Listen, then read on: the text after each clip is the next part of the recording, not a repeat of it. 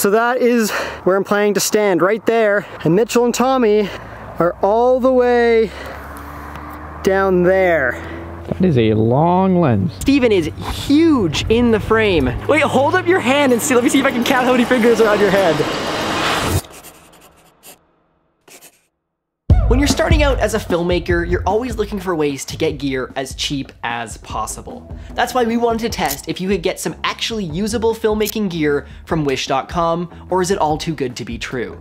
If you don't know what Wish is, it's a website where you can buy things for pretty mind-blowing prices. You've probably seen their ads all over Facebook and Instagram, and they have a decent amount of filmmaking gear. You guys seem to really enjoy the last video we made where we tried out gear from Wish. When we made that video, there were a couple things we found but didn't get a chance to include, so that's why today we thought it would be fun to go round 2 on testing film gear from wish.com. On the shopping list today, we have 3 items: a 4K action camera, a remote control dolly, and a telephoto lens. Let's hop into Wish right now and we'll see what we can find.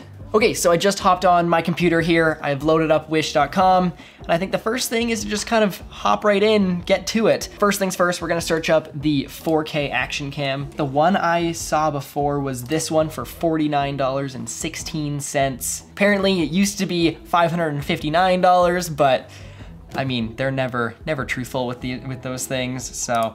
It looks pretty similar to a GoPro. It has the same mounting type and same mounting screws, so we should be able to potentially maybe use it on the FPV drone if we want, so we'll see what that's gonna be like. It has way more colors than a GoPro. You can get yellow, white, blue, silver, or black. I think I'm just gonna stick with a nice classic black. Yeah, that's the action cam that we have decided to go with, so I'm gonna hit buy. Okay, next up, we're gonna search for the dolly, the remote control dolly here. Oh, I'm gonna go for the cheaper one, $118 for this guy. Apparently it has some motors in it, so it goes forward and backwards. It isn't necessarily a dolly, but more of a remote control kind of camera car thing that goes back and forth. So it's kind of weird, and I thought it'd be kind of fun to try out and see what it's like. Yeah, $118, add that one to the cart, and we'll move on to the third item, which is the telephoto lens. So I think the one that I was gonna go for, this one right here, $130 for a 420 to 800 millimeter lens. Now, this is the one that I'm most excited for, probably the piece de resistance, because I know that normally telephoto lenses cost like thousands and thousands of dollars, especially for one that goes to 800 millimeters. So I'm really curious to see what this is actually gonna be like. The mount type I'm gonna be getting is for Canon, because we plan to put this on our Blackmagic Pocket Cinema camera 4K just to give it the best chance of doing well. So I'm gonna add that one to the cart. Also with the telephoto lens, I was looking to get a 2x teleconverter, meaning we could convert the 420 to 800 millimeter lens into a 1600 millimeter lens just by adding this little extension tube that goes in between the camera and the lens. And I think that's everything that we're looking for. Let's go over to our cart and see how much the total is gonna be. Ouch. So for everything to get ourselves an action camera, a remote control dolly, a telephoto lens, and the 2x teleconverter extension tube, it is looking at 383 Canadian dollars. Okay, I'm gonna go ahead and order these things, and we'll see in about a month when they get here what it's actually gonna be like. This is probably a good time to tell you guys to go down, like the video, and share it with all your friends so we can kind of recoup some of that money. If it does well and you guys seem to really enjoy this one as well, we plan to do another part. So if you guys wanna see another part, also go down, leave it a like, it really helps out. We are just going to order these items, and we're gonna wait about 3 months for all the items to arrive. So I'll see you guys in July.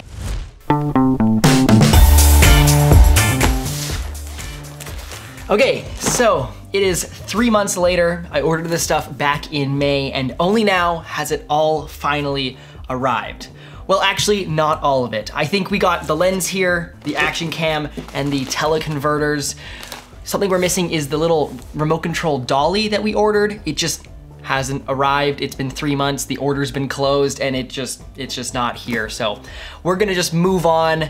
I guess it just wasn't meant to be. Something that is a little bit weird though is that they seem to send us 2 teleconverters. We only ordered 1, but they sent us 2, so that's kind of cool. So this will actually turn our lens from normally an 800 millimeter lens into a 1600 millimeter lens, and then with 2 on it, assuming we can put 2, it's gonna turn it into a 3200 millimeter lens. So that's gonna be pretty fun to try out.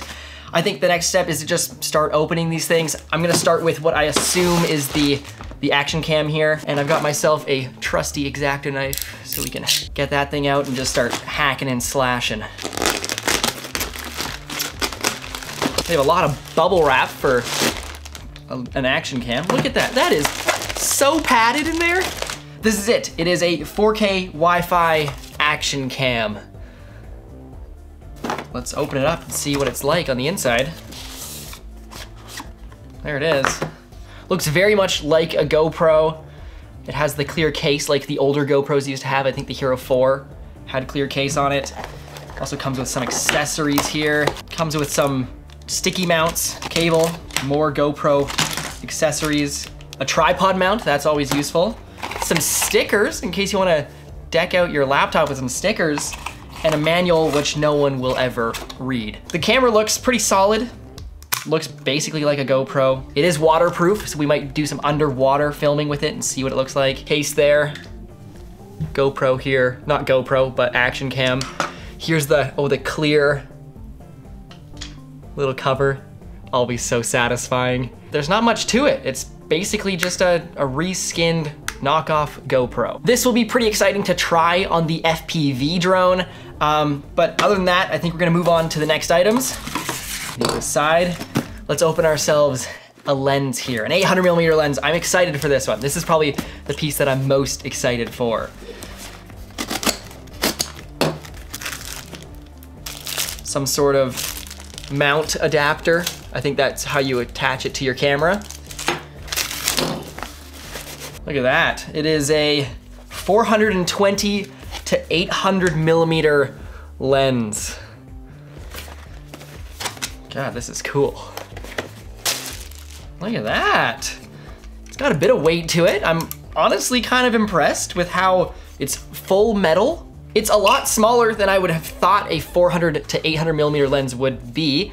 Does seem to extend. Again, not too much to this lens. I'm excited to go out and give it a try and see if it actually produces a decent image.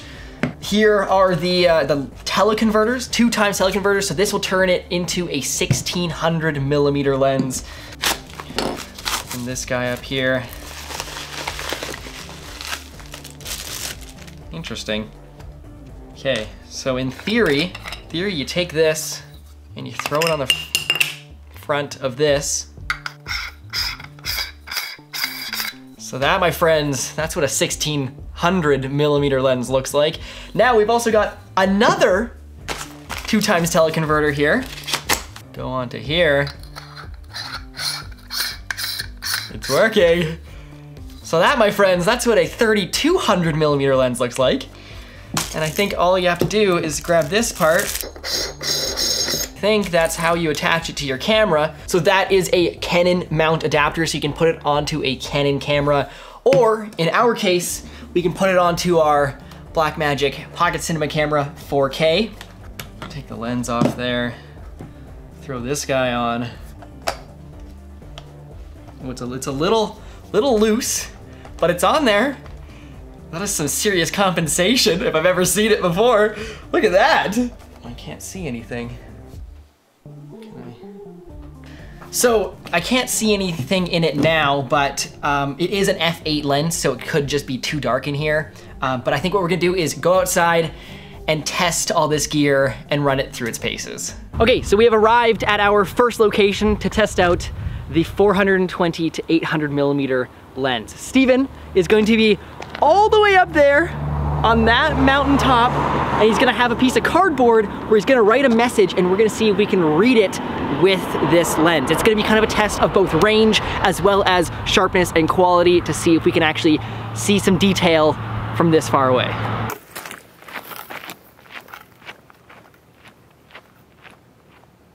So I'm currently hiking up this mountain here to a really nice viewpoint, so then hopefully Tommy and Mitchell can see me with the giant zoom lens. It's quite a ways, quite steep. I got a little bit more to go, and then I'm at the top. So that is where I'm planning to stand, right there. And Mitchell and Tommy are all the way somewhere down there. He's right up there. I can see him hiking up the mountain. Yeah, I can see you. Wait, stop for a sec. Yeah, I see you. Keep going. Oh, I see you guys. Yeah, I can see you guys way down there. Okay, so Steven has just got to the top of the mountain. I think for our first test, we're gonna try the lens with no teleconverter, just the standard 420 to 800 millimeter lens. And then we're gonna move up to one teleconverter, get that 1600 millimeters, and then stack two on top of each other and theoretically get 3200 millimeters.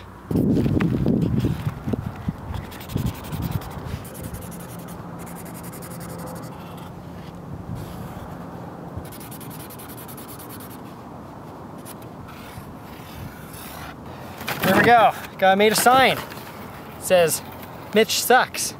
Because now we know who the better twin is. Let's see if they can see it from the bottom of the mountain. Okay, we are going to try the first test. No teleconverters, just the lens. Sounds good. I'm just gonna stand here with the sign. Do your best man with sign impression. Okay, so this is the first time we've ever even looked through the lens, and I think I'm just gonna see if I can find Steven. Hey, there he is.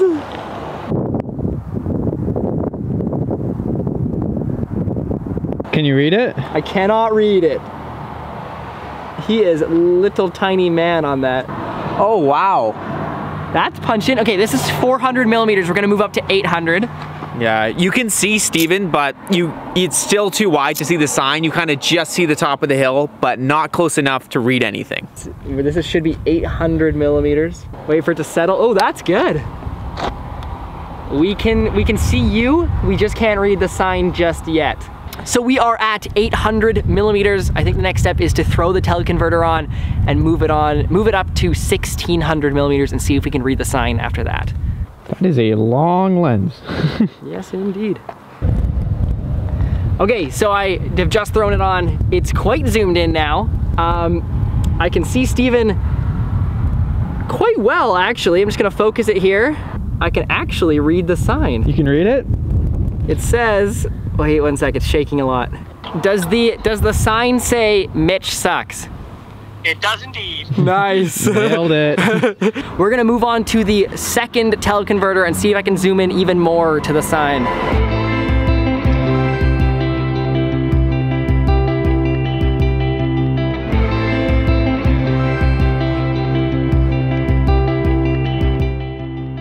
This is so crazy. With a 2x teleconverter, it also doubles the aperture as well. So this thing was an f/16 at 800 millimeters, meaning it was an f/32 at 1600 millimeters, and it is now f/64 at 3200 millimeters.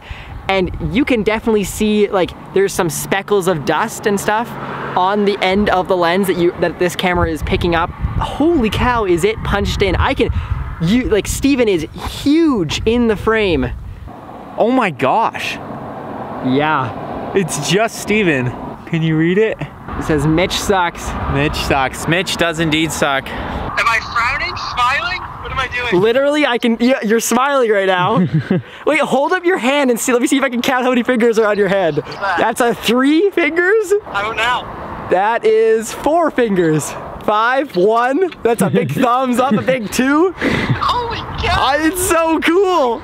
Okay, so I think that is it for the 3200 millimeter lens. It is shockingly good for how cheap it was. Next up is to move on to the action camera, do a little bit of underwater shooting and a little bit of FPV drones.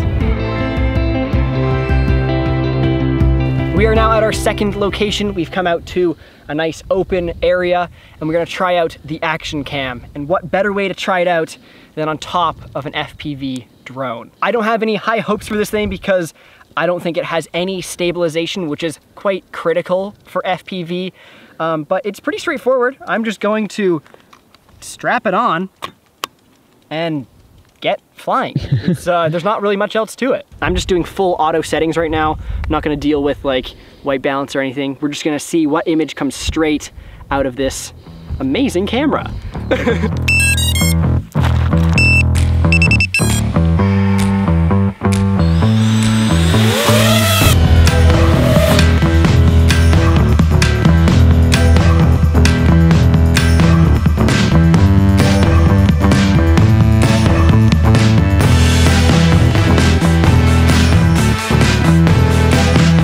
That's a pretty good shot if it looks half decent in the GoPro.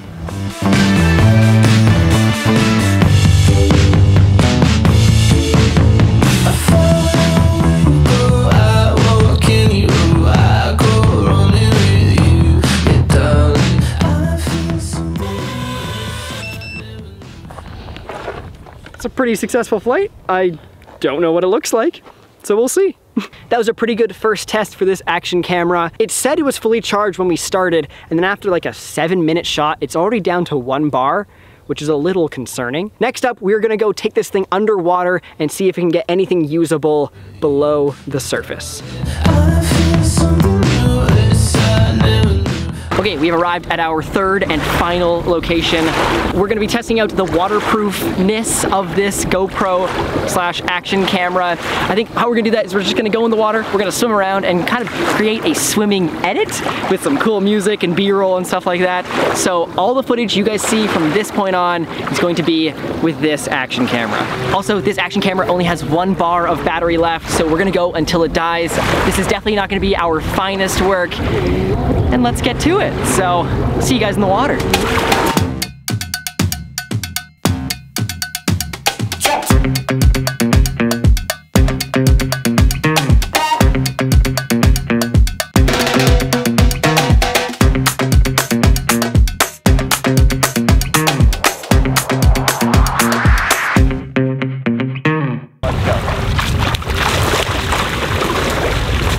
So that is it for our swimming edit. We just looked back at the footage and it's shockingly good. I'm honestly very impressed with how it turned out. You guys will have seen it in the edit probably a couple seconds ago.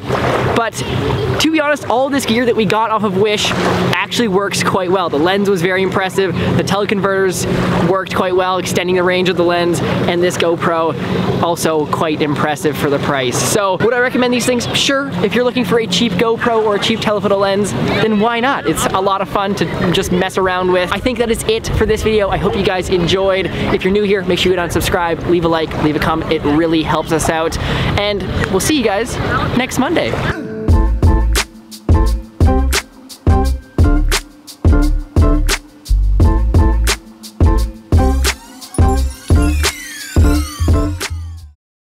Just stand there with the sign so we can actually start filming.